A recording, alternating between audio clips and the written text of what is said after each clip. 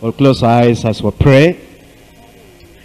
Our Father, we thank you very much for bringing us together. Thank you for granting us the privilege of leading your people. We're praying, oh Lord, we'll do the work to please you and to satisfy you in Jesus' name. And we pray that our learning will not be in vain. Teach your people, Lord, and grant us the grace and the strength to carry out the word and to do the work to please you. In Jesus' mighty name, we pray. Today we're looking at a very familiar passage, but you might not have looked at it concerning leadership before. We're looking at Daniel chapter 5. Daniel chapter 5. I'm talking on the portrait of a good leader. Obviously, everybody will agree, anyone who has studied Daniel, that Daniel was a good leader. In fact, he was a great leader. He was, number one, approved of God. Number two, he was appreciated by men. And chapter 5 gives us some qualities of this good leader. Actually, what you have in chapter 5 is the feast of Belshazzar and the finger of God. Those two things describe to you what actually happened in chapter 5. Number one, the feast of Belshazzar. And without going too much into the details of that, there are three things to note about that feast. Number one, the sensuality of the feast. Calling the concubines and the women and drinking and all those things. Number two, the sacrilege of the feast. Taking the vessels of the house of the Lord and drinking wine out of them. Number three, the stupidity of the feast. While the Medo-Persians were outside the walls, this man was feasting. And the army wanting to take Babylon, wanting to take their headquarters, they were right at the gate to enter. So you see the stupidity of the feast. And then you find the finger of God writing upon the wall. And as the finger of God wrote upon the wall, the king's frivolity was turned into fear. The king's frivolity was turned to fear. And now he needed an interpretation. Interpretation of what was written on the wall. And eventually Daniel came in. And it's in this coming in of Daniel that we see the leadership qualities of Daniel shining forth for our learning tonight. There are 3 points we're going to see as we look at this. Number one, the characteristics of a good leader. The characteristics of a good leader. Number two, the conviction of a good leader. The conviction of a good leader. Number three, the courage of a good leader. Let's come to number one. Now we're in Daniel chapter 5, and we're reading from verse 10. I need to connect you with the story now. The king already had seen the finger writing, and what he saw on the wall troubled him, because he couldn't make any interpretation out of it. And yet it struck him like a thunderbolt. He knew that something was deadly wrong, and he knew that something mysterious was happening. He called all the Chaldeans and soothsayers together, and they couldn't give him the interpretation. And then now verse 10. Now the queen, by reason of the words of the king and his lords, came into the banquet house. And the queen spake and said, O king, live forever. Let not thy thoughts trouble thee, nor let thy countenance be changed. And now she was going to talk. She is going to talk about Daniel. There is a man in thy kingdom, in whom the spirit of the holy God is the spirit of the holy gods. And in the days of thy father, light and understanding and wisdom, like the wisdom of the gods, was found in him, whom the king Nebuchadnezzar, thy father, the king, I say thy father, made master of the magicians and the astrologers and the Chaldeans and the soothsayers, and so on. In this part, we see the characteristics of a good leader. Number one, a good leader is a significant man. Number one, a significant man. And you see that about Daniel. Don't you see that in verse 11? There is a man among other men. A man that was singled out. A man that had recognition. A man that has solution to problems when other people do not have solution to such problems. In chapter 1 of John, verse 6, that's exactly how you have the description of John. It says in John chapter 1 verse 6, there was a man sent from God whose name was John. And that's the characteristic of a good leader. When other people fail, and when they do not have any word, when they do not have any solution, that we can say, there is a man there, there is a woman there. And that means that the leader is a significant person. We now come to Jeremiah. Jeremiah chapter 15, verse 1. Jeremiah 15, verse 1. Then said the Lord unto me, though Moses and Samuel stood before me, yet my mind could not be toward these people. Cast them out of my sight, and let them go forth. You'll find that Moses and Samuel was spoken about as significant people. And so if you're a leader, you must be singled out. There must be that significance in your life that marks you out. You can say, you can do, you can plan, and you can think through other things that other people cannot think through. Ezekiel chapter 14, verse 14. Ezekiel 14:14. Though these three men, Noah, Daniel, and Job, were in it, they should deliver but their own souls by their righteousness, says the Lord God. Brings you to what I said before, that Daniel was approved of God and appreciated by men. Come back to Daniel chapter 5. Number 2, he was a spiritual man. Number 1, significant. Number 2, spiritual. In Daniel chapter 5, reading from verse 11. There is a man in thy kingdom, in whom is the spirit of the holy gods. Actually, what's written there when it says of the holy gods is like the triune God. That is holy. Holy, holy, holy is the Lord of hosts. And then this queen said, as we look at this Daniel, and as we examine the life of any other good leader, that leader will be a spiritual man. And that's exactly the qualifications we're looking for in the scriptures if we want to be a good leader. In Acts chapter 6. Acts chapter 6, verse 3.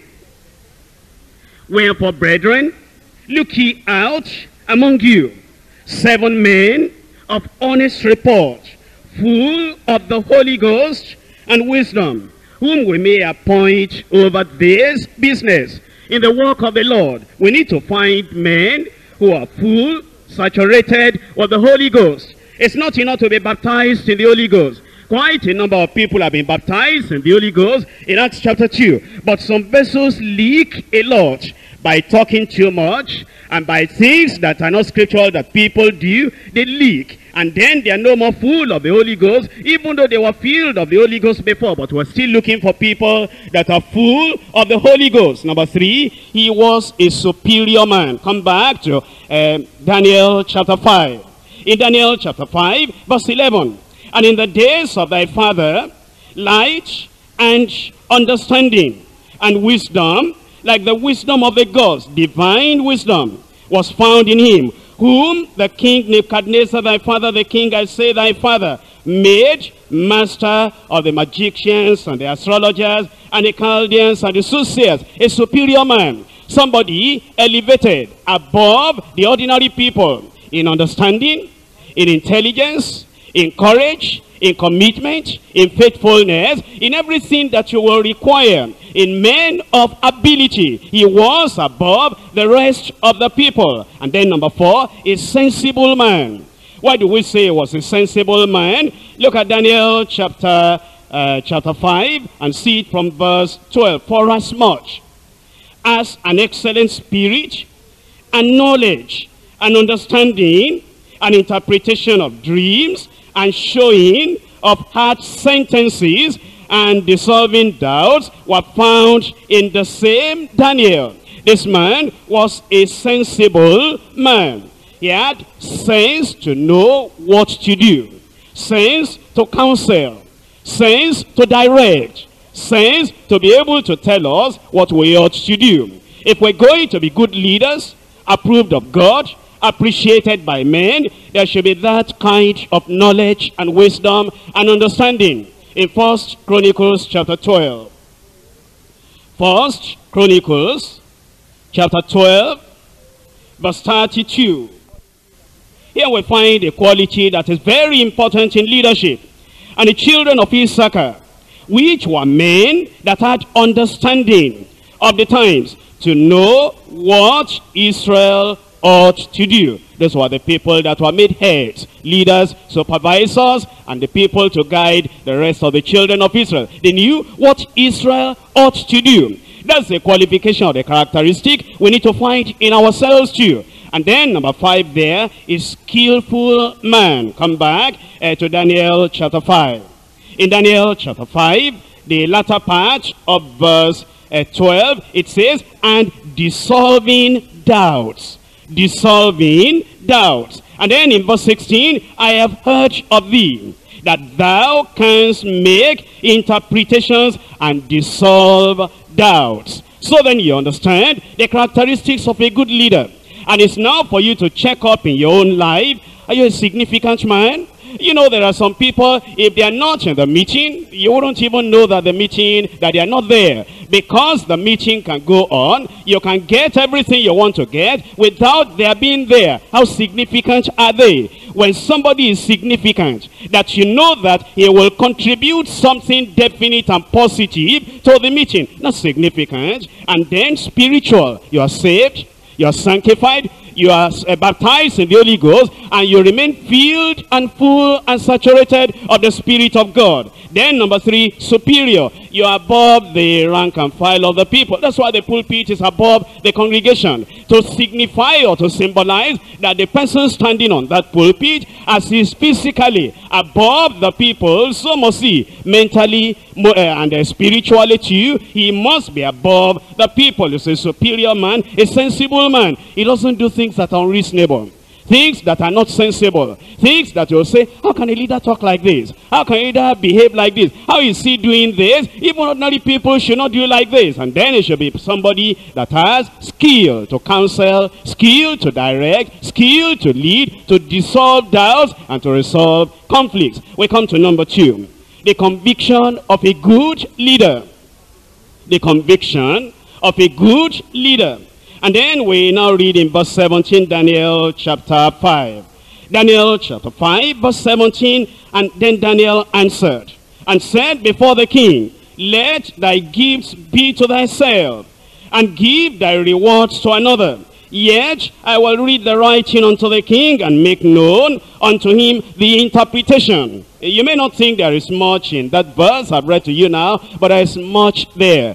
First of all, Daniel, he was not there before. He didn't push himself forward. He wasn't looking for position. He wasn't looking for recognition. He was in his place until all the soothsayers and all the people failed, and they called him. It's only when they called him, he showed up. Isn't that significant? That we stay in our place, we remain in our corner, and we're not like Absalom that wants to grab a place for ourselves. We're not like Korah, Dathan, and Abiram that wants to usurp the authority of leadership. We stay in our place, and if they can do it without us, praise the Lord. If the work can be done without our contribution, praise the Lord. If God has had another alternative, and that alternative is doing it, praise the Lord. But if there is no alternative, and they find that we're significant, we're skillful, and we're sensible, and we're spiritual, and we're spirit-filled, and there is none like us, they're ordinary, and they count us as extraordinary, and then they call us, when they call us, very promptly we come. And then,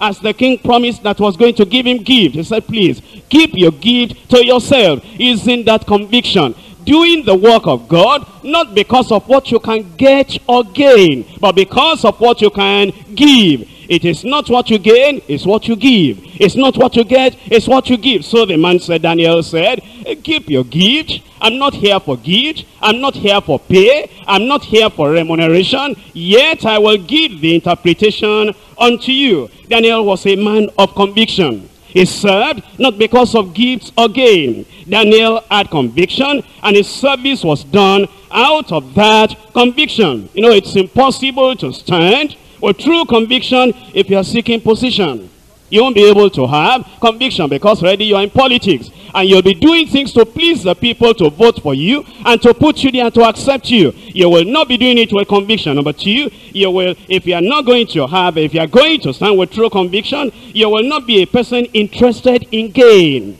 interested in give. You'll be interested in only what you can give. Number three, your motive will not be the praise of men or the recognition of men. Number four, the message will not be modified by the personality of the person you're speaking to. That's what you'll find in Daniel. He said, I'll give you the interpretation. I will not modify it. Even though you are a king, I'm going to tell you exactly as it is without looking for anything. That's what we find in Abraham. In Genesis chapter 14. In Genesis chapter 14, we find what Abraham told the king of Sodom in verse 21. And the king of Sodom said unto Abraham, give me the persons and take the goods to thyself. And Abraham said to the king of Sodom, I've lifted up mine hand unto the Lord, the Most High God, the possessor of heaven and earth, that I will not take from the thread even to a shoe lashet, that I will not take anything that is thine, lest thou shouldest say, I made Abraham rich. That's the attitude of a person that has conviction. I have conviction about the promise of God. He'll promote me at the right time. I have conviction about the provision of God. He will supply all my needs. I have conviction about what the Lord has told me. He has put me into the service, and I will not be getting something from the people to close my mouth or to blind my eyes. That is conviction. That's what you find in Samuel. 1 Samuel chapter 12. In 1 Samuel chapter 12, reading from verse 3, it says, behold, here I am, witness against me before the Lord and before his anointed. Whose ox have I taken? Or whose ass have I taken? Or whom have I defrauded? Whom have I oppressed? Or of whose hand have I received any bribe to blind mine eyes therewith? And I will restore it to you. And they said, thou hast not defrauded us, nor oppressed us, neither hast thou taken aught of any man's hand. The question is, are you like that? Can you really stand and say, you don't care what the people give, and you are not doing eye service or partiality in your district, in your location, or in your local church, because of this fellow coming around giving you this and giving you this, and trying to be familiar? We're told in Acts of the Apostles chapter 20. Acts chapter 20, reading from verse 33. I have coveted no man's silver or gold or apparel. That's conviction. And that's the conviction a child of God ought to have. And as we're talking about coming back to a revival of holiness, bringing the church back to where we were before, if it's going to be possible, the leadership, the whole of the leadership must come with conviction and say, we'll do the right thing, we'll say the right thing, we'll act the right way, we'll have the right motive, and we're not going to care what people give us or what people don't give us. The praise or the blame or the criticism or the commendation will not matter to us at all. We're going to do the will of God and say it as it should be said. Somebody said, conviction is a belief that you hold, which also holds you. Conviction is a belief which you hold and which also holds you. And that's what we find in Daniel. It's like in one of our songs in our hymn book, it says, not for hope of great reward, turn men's hearts unto the Lord. Just to see a saved man smile makes the effort well worthwhile. It means that if we have conviction, we're not hoping for reward, we're not hoping for remuneration, we're not hoping for pay, we're not hoping for anything. We just want to serve the Lord. You remember the song, So Send I You? One of the stanzas says, so send I you to labor unrewarded, to serve unpaid, to serve unloved, to serve unsought, unknown, to bear rebuke, and to suffer scorn and scoffing. So send I you to toil for me alone. It takes conviction then to serve the Lord, Daniel added, and to walk with pure motives, without seeking a higher place, without seeking a higher position, without seeking prestige, without seeking praise, the praise of men, without seeking popularity or fame, without seeking power, great authority, and without seeking public recognition. I come to number 3, the courage of a good leader. We come to Daniel chapter 5. Daniel chapter 5. And now we come to verse 18. Daniel 5, verse 18, O king, the most high God gave Nebuchadnezzar thy father a kingdom, and majesty and glory and honor.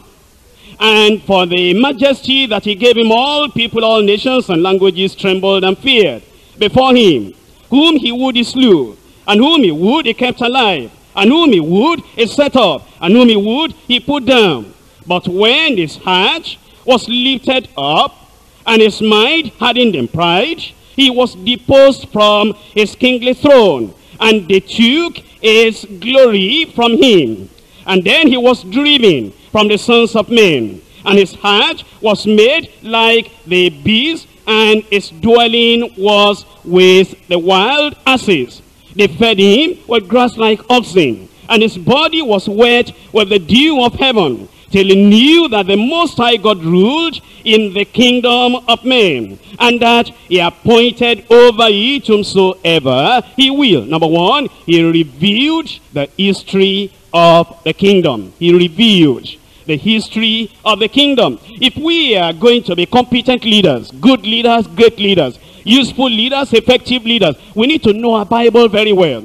And we need to know the history of the world very well. And when we talk, they called him impromptu. And it wasn't that he even prepared an outline. And then he gave a review of the life of his father to drive the point home unto him. You don't have the time to read Acts chapter 7, but write it down. When you get back home, try and find time and read Acts chapter 7. You will find something in Acts chapter 7 they called Stephen. And then the elder said, Stephen, is this thing so? And then he began from the time of Abraham in Mesopotamia, how God called him from the Ur of the Chaldees, how he came out, how God made a covenant with him, and then came to Isaac and Jacob, and then he came to the time of Moses, he came to the time of the judges, he came to the time of the kings, and the time of Solomon, and the time of building the temple, and then he came to the time of Jesus Christ, the just one, the holy one. He came to the crucifixion, and then he nailed it on them, and he said, you are stiff-necked. He revealed the history. And so, if we are leaders, you will know your Bible. And knowing the Bible will mean that you will read the Bible. You will meditate the word. And you'll be able to give it out at the appropriate time. So we find what Daniel did. Number one, he revealed the history of the kingdom. Number two, he reverenced the Most High God. He reverenced the Most High God. You find that in the latter part of verse 21, Daniel chapter 5. He said, till he knew that the Most High God ruled in the kingdom of men, and that he appointed over it whomsoever he will. He reverenced the Lord. He honored the Lord. That's what we're to do in our message. We're not just to cringe and bow and bend before the people. What are we to do? We're to reverence the Lord, honor the Lord in a very special way. In fact, your message and your preaching will be a part of your own service and of your own worship to the Lord. In Psalm 22 verse 28. Psalm 22 verse 28. Talking about the Lord. For the kingdom is the Lord's, and he is the governor among the nations. He is the ruler, he is the sovereign, he is the judge, he is the guide, he is the governor among the nations. Number one, he revealed the history. Number two, he reverenced the Most High God. Number three, he rebuked the king for his sin. Come back to Daniel chapter 5 verse 22.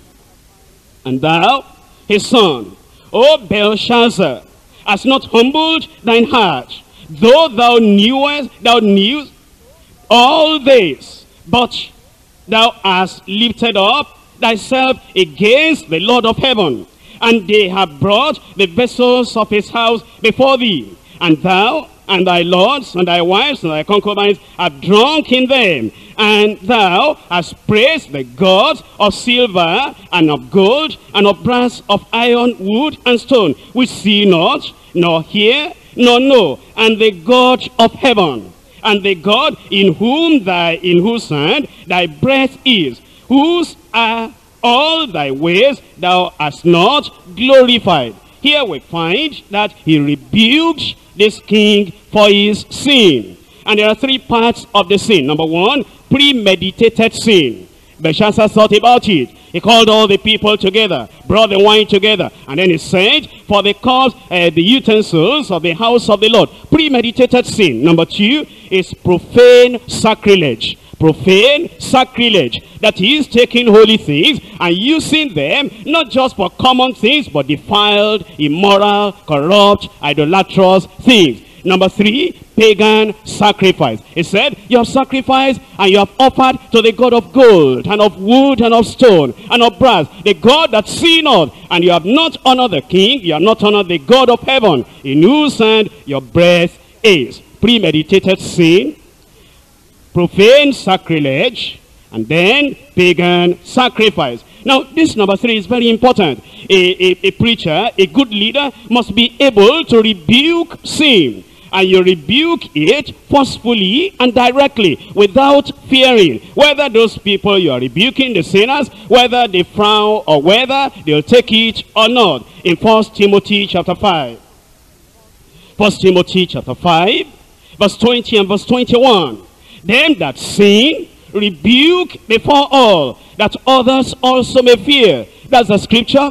And this is an age, a generation, when people don't like correction, they don't like rebuke, but the word of God stands, and therefore you will still abide by the word of God. Them that sin, rebuke before all, that others may fear. I charge thee before God and the Lord Jesus Christ and the elect angels, that thou observe these things without preferring one before another, doing nothing by partiality. Come back to Daniel chapter 5.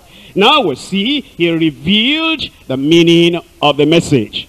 He revealed the meaning of the message. Daniel chapter 5, reading from verse 25, and this is the writing that was written. Mene, mene, tekel, upharsin. This is the interpretation of the thing. Mene. God has numbered thy kingdom and has finished it. Your time is up. Your cup is full.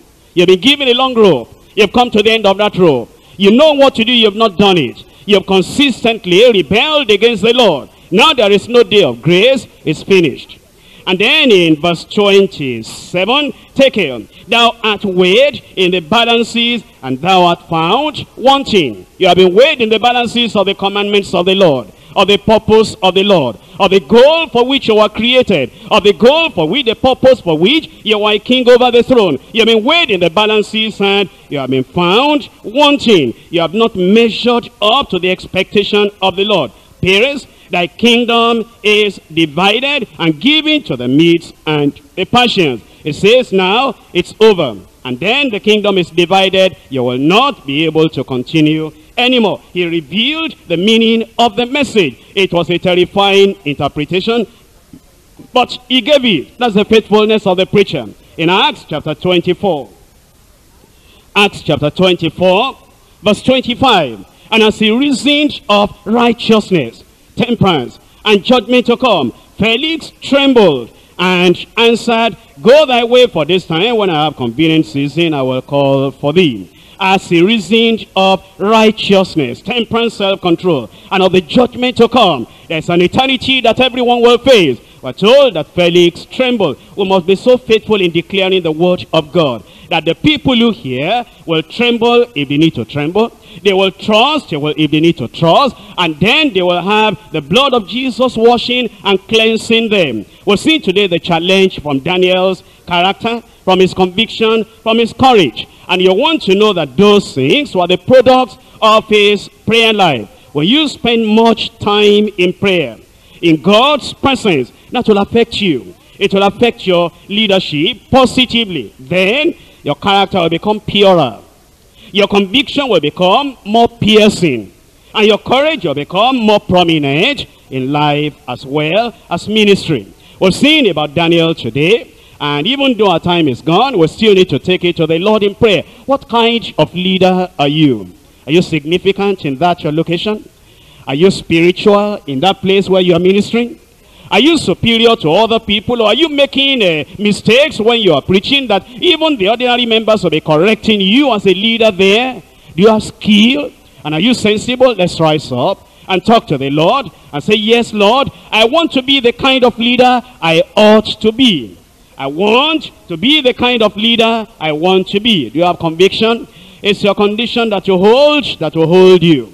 You're not looking for gain. You are not looking for the praise of men. You're not looking for reward. You are not looking for appreciation. You are not seeking for position. You're not seeking for privilege. You're not seeking for power. You're not seeking for the public attention, public recognition. You're not seeking for anything. You just want to render your service unto the Lord. You have courage. Can you review that history like Daniel did it? Can you rebuke the people without looking at their position? They are rich. They are royal. Whatever they have. Can you tell them what it means to be saved and to be born again? Can you preach straightforward holiness message without holiness? No man shall see the Lord, without looking at their faces. Do you have that courage to reveal, to reveal, to rebuke, and to tell them what they ought to be and what they ought to do? If you're always under the fear of man, you will not be able to serve the Lord. Look unto the Lord. Say, Lord, make me like Daniel. Make me like Daniel. Even though sometimes he had to go to the lion's den, he kept his courage, he kept his conviction, he kept his character. And you remember the three Hebrew children, Shadrach, Meshach, and Abednego? It wasn't easy. They had to get into the fire, but they kept their character, and they kept their courage, and they kept their conviction. Being a leader is not a bed of roses. It may come with suffering, but you are still able to serve the Lord, and you preach it the way you ought to preach it.